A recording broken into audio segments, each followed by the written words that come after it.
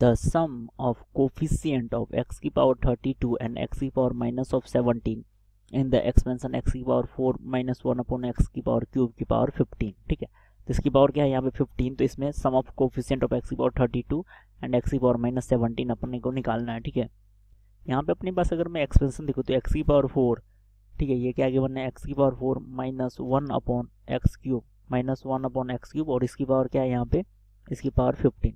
तो इसके लिए अगर मैं जनरल टर्म लिखूँ, ठीक है, इसके लिए अगर मैं जनरल टर्म लिखूँ तो जनरल टर्म इसके लिए अपन क्या लिखेंगे, जनरल टर्म लिखेंगे इसके लिए, ये हो जाएगा 15CR, ये हो जाएगा 15CR, x की पावर 4 की पावर क्या आ जाएगा यहाँ पे 15 माइनस r, और यहाँ पर आ जाएगा माइनस 1 अपॉन एक्स क्यूब की पावर r। ठीक है, तो ये यहाँ पे इसके लिए जनरल टर्म हो जाएगा। अब इसको मैं रीअरेंज करता हूँ, ये तो आ जाएगा अपने पास सिंपली 15CR, और x की पावर अगर अपन देखें तो पावर पे पावर है, तो पावर को अपन क्या करते हैं, मल्टीप्लाई करते हैं।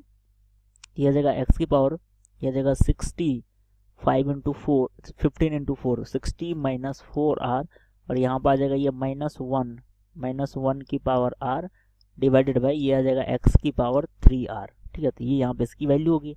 अब अगर लेट से मैं इसको रीअरेंज करूँ तो ये क्या लिखा हुआ है, ये लिखा हुआ है 15CR, और ये वैल्यू आ जाएगा माइनस 1 की पावर r, माइनस 1 की पावर r, और यहाँ से ये वैल्यू क्या आ जाएगा, ये आ जाएगा x की power 60 minus of 4r divided by x की पावर 3r, तो ये वैल्यू आ जाएगा माइनस ऑफ 3r। तो बेसिकली ये वैल्यू अपने पास क्या आ जाएगा, ये वैल्यू आ जाएगा 15CR माइनस 1 की पावर r, और ये वैल्यू आ जाएगा x की पावर 60 माइनस क्या आ जाएगा यहाँ पे 4 प्लस 3, यहाँ पे क्या आ जाएगा, ये अगर अपन देखें तो ये आ जाएगा यहाँ पे 7r। ठीक है, अब अपने को क्या गिवन है कि दो केस यहाँ पे कंसिडर करना है। ठीक है, एक केस कंसिडर करना है कि x की पावर क्या हो 32 हो, और एक केस कंसिडर करना है कि x की पावर माइनस 17 हो। ठीक है, तो लेट से मैं यहाँ पे दो केस कंसिडर करता हूँ। ठीक है, r की वैल्यू अपने को चाहिए टू डिफरेंट केस के लिए, जब x की पावर 17 हो, या x की पावर अगर अपने पास मैं बोलूँ 32 हो। ठीक है, x की पावर अगर अपने पास 32 कब होगा, जब अपन बोलेंगे 60 माइनस 7r की वैल्यू 32 के इक्वल होगा। ठीक है, और यहाँ से अगर अपन x की पावर क्या था यहाँ पे माइनस ऑफ 17, ठीक है, x की पावर यहाँ पे क्या था माइनस ऑफ 17, तो यहाँ पे आ जाएगा 16 माइनस 7r की वैल्यू जो है वो क्या होनी चाहिए, माइनस ऑफ 17 के इक्वल। ठीक है, अब अपन इसकी वैल्यू को यहाँ पे r की वैल्यू क्या होगी, इंटीजर होगी। ठीक है, तो यहाँ से मैं इसकी वैल्यू को सिंप्लीफाई करता हूँ, यहाँ से 7r की वैल्यू क्या आ जाएगी, ये आ जाएगी 60 माइनस 32, तो 60 माइनस 32 को अगर मैं सॉल्व करूँगा तो ये वैल्यू आ जाएगा अपने पास 28। तो यहाँ से r की वैल्यू क्या आ जाएगी 28 डिवाइडेड बाई 7, तो ये वैल्यू आ जाएगा यहाँ पे 4। ठीक है, और यहाँ से अगर मैं इसको सिंप्लीफाई करूँगा तो ये वैल्यू आ जाएगा 7r इजकल्स टू, इसको इस साइड ले जाऊँगा तो ये आ जाएगा यहाँ पे 77, 60 प्लस 17, 77, तो r की वैल्यू यहाँ पे क्या आ जाएगा 11। ठीक है, तो r की वैल्यू यहाँ पे 11 आ गया। तो यहाँ पर अगर मैं इसका कोफिशिएंट देखूँ, इस साइड कोफिशिएंट देखूँ तो कोफिशिएंट क्या है, कोफिशिएंट तो ये क्वांटिटी कोफिशिएंट है। ठीक है, तो यहाँ पे अगर मैं लिखूँ कोफिशिएंट ऑफ x की पावर 32, ये क्या आ जाएगा, r की वैल्यू अपन 4 पुट कर देंगे, r की वैल्यू अगर अपन 4 पुट कर दिया आ जाएगा 15C4 माइनस ऑफ 1 की पावर 4, तो ये इसका कोफिशिएंट आ जाएगा।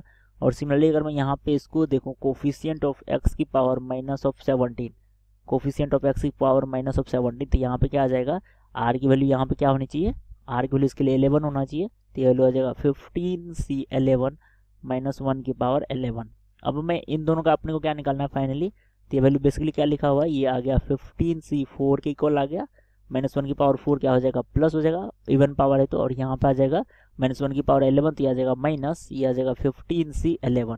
अब अपने को क्या पूछा है कि इसका सम निकालना है। ठीक है, अगर इसका सम निकालना है कोफिशिएंट का, तो कोफिशिएंट को अपन ऐड कर दें तो ये वैल्यू क्या आ जाएगा, ये आ जाएगा 15C4, ये क्या आ जाएगा प्लस में ये वैल्यू क्या आ जाएगा माइनस ऑफ 15C11। ठीक है, तो ये इसका समेशन वैल्यू होगा, और ये बेसिकली क्या लिखा हुआ है, ये 0 लिखा हुआ है। 15C11 को अपन क्या लिख सकते हैं, 15C4 को 15C11 लिख सकते हैं, NCR equals to NC n minus R, तो ये माइनस 15C11, तो इसकी वैल्यू क्या आ जाएगी यहाँ पे 0। तो सम जो कोफिशिएंट होगा इन दोनों का x की पावर 32 और x की पावर माइनस 17 का, उसका वैल्यू क्या हो जाएगा 0। ठीक है, NCR को NC n माइनस R लिख सकते हैं, तो ये प्रॉपर्टी अपन ने यहाँ पे यूज में लिया है। ठीक है।